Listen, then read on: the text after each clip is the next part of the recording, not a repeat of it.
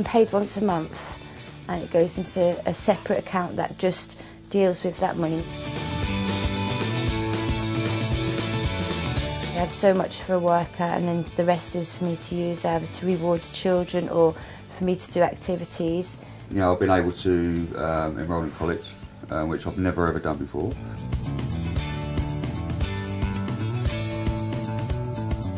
Mainly my interest for art and music, reading and writing, and my second stroke sort of dropped me from doing all that.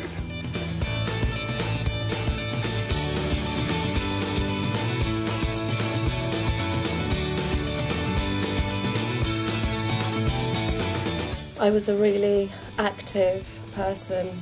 It took me a while to accept that I'd lost my legs. So it took me a long time to sort of accept that I had to find a new way of living.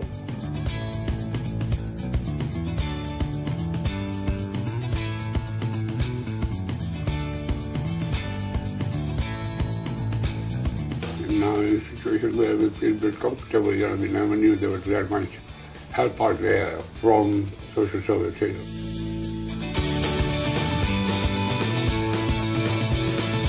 People feel more as a person rather than as someone who's sick and needs some help. If it wasn't for personal budgets, I wouldn't be able to have what I have now, and I wouldn't be able to have gone as far as I have in these last 6 months.